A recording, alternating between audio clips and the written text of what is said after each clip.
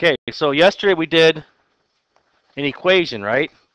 So today we're looking again how to find that b value and that a value off of a graph.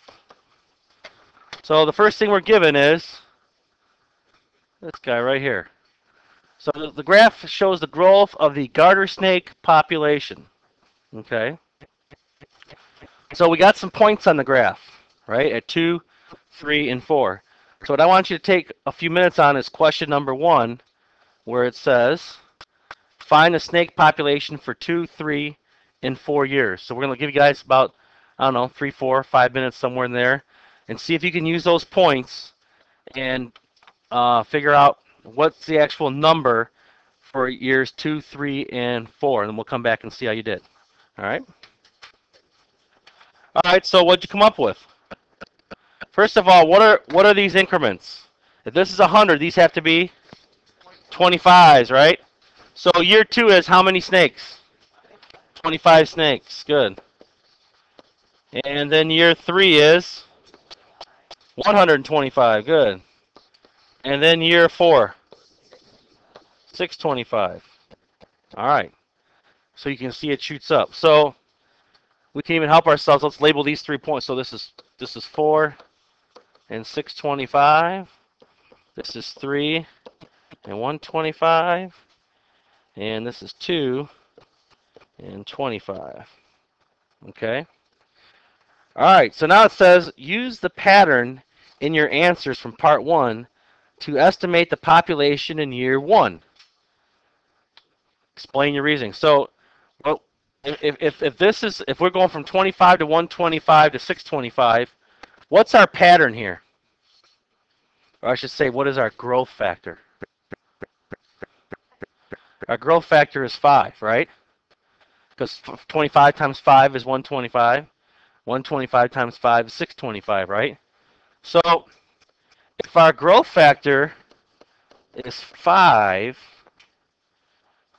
what should our population be year 1 then? How do you find that? What are you going to do? Divide 25 by 5, right? We have to go backwards. So if you take 25 and divide it by 5, you get 5 snakes.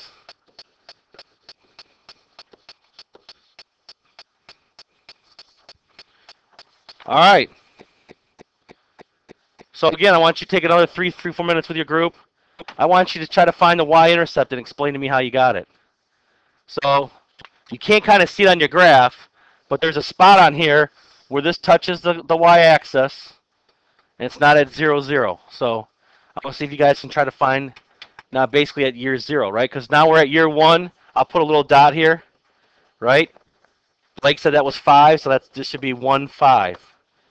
So let's see what you find on basically at the beginning of this experiment. What's the y-intercept of this graph?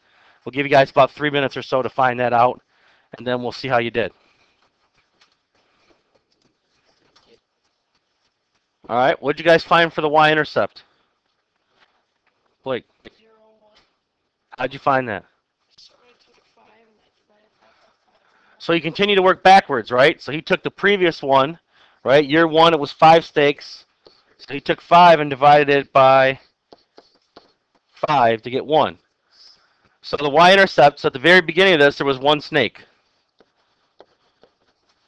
So back up at our graph, the other missing point, this guy here is 0, 1.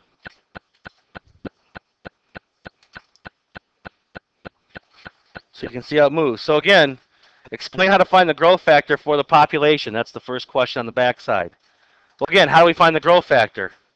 If the x's are going up by 1s, right, we look for the change in y. And the change in y is, right, times 5. So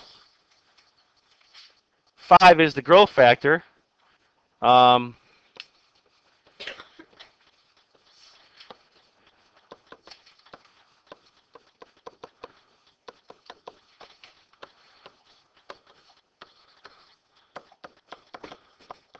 Because y is multiplied by 5 as x increases. That's our constant rate, not rate of change. Don't get that mixed up.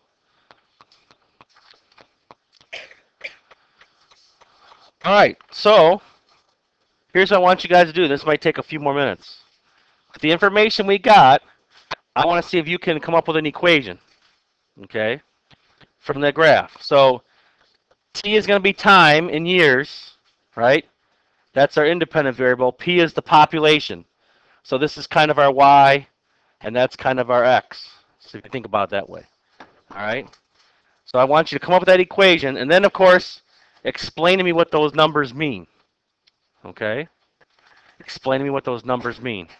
So this might take a few minutes. This may take 5 or a little bit more. But as the group, I want you to talk about it. Remember, what's the general form? Okay? So use that general form, and let's see what you come up with. All right? What'd you come up with?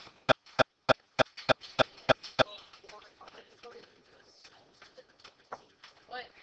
Sheridan. So D for, or P, right? Yeah, so P is our population. All right, 1 times 5, and instead of the x power, we're going to say to the t, right? Now there's another way we can write this. What other way can we write this? It's meaning the same thing. Right, you could write it like this also. Because, why? What do we say, what was the kind of that little rule?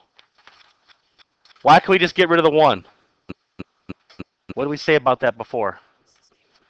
Yeah, it doesn't change anything, right? When that a is 1, you don't necessarily need to write it. Just like we don't write 1 in front of a variable, right? Okay? So that's our equation. So, whether we want or not, this is our what? That's our initial population, right? We started with 1 snake.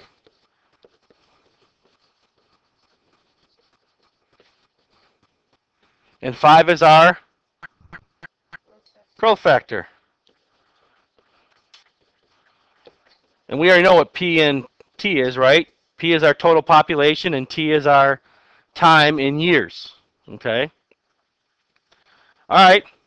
So in what year is the population likely to reach 1,500 snakes?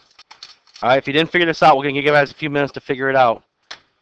In what year is the population likely to reach 1,500 snakes? And obviously it's got to be bigger than 4 because at 4 it was what? 625. So again, if you want to put that in your table, however you want to do it on your calculator, we'll see if we can find the answer out from there. So take a few minutes. We're going to pause again. So let's see what your findings were. So we knew that when we put 4 in for the years, that was 125 snakes, right? What happens when we go to 5 years? How much is that? Anyone figure that out? 3,100 what? 25. Right? So where does this number fall? Because obviously that's too big. Where does this number fall between the two? Did you say between 4 and 5 years? Yeah. Which year is it closer to? Yeah, year 4. So, you know, maybe it's a few months in. You can go and figure out the decimal. But, yeah, it's going to be a little ways in.